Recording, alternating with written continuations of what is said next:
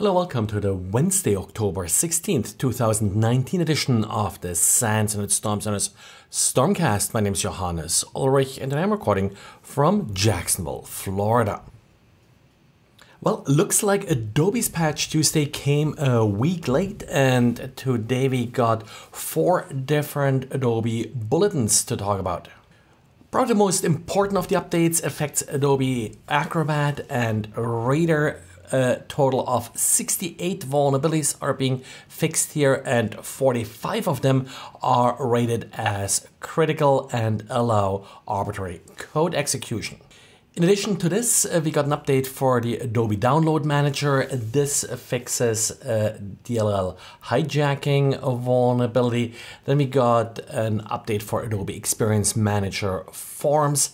This also fixes a single vulnerability, a cross-site scripting issue. And finally, we do have an update for the Adobe Experience Manager that fixes 12 different vulnerabilities.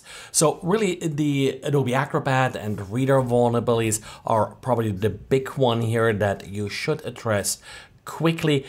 Now we got nothing for Flash here, and Flash of course is the important one when it comes to synchronizing the Adobe Patch Tuesday with Microsoft's Patch Tuesday, because it is integrated into browsers.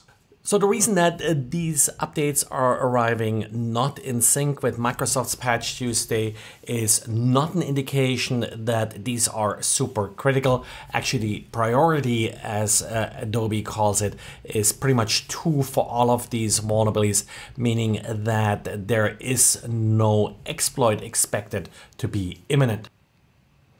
And users of Symantec's endpoint protection client reported on various forums a blue screen of death yesterday. Turns out that Symantec apparently did release a bad update on Monday.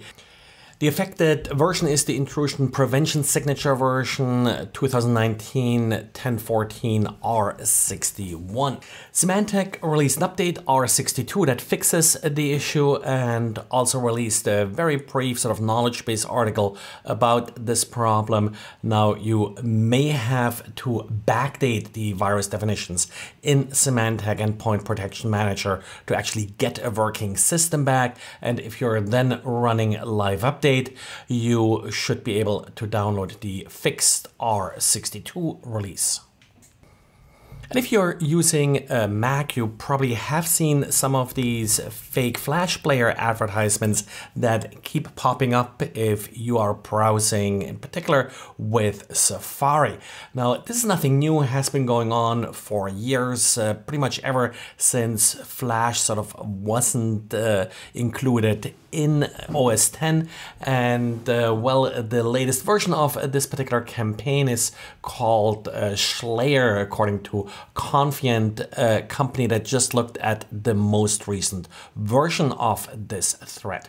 What's sort of different in this latest version is a new component that they're calling Tarmac.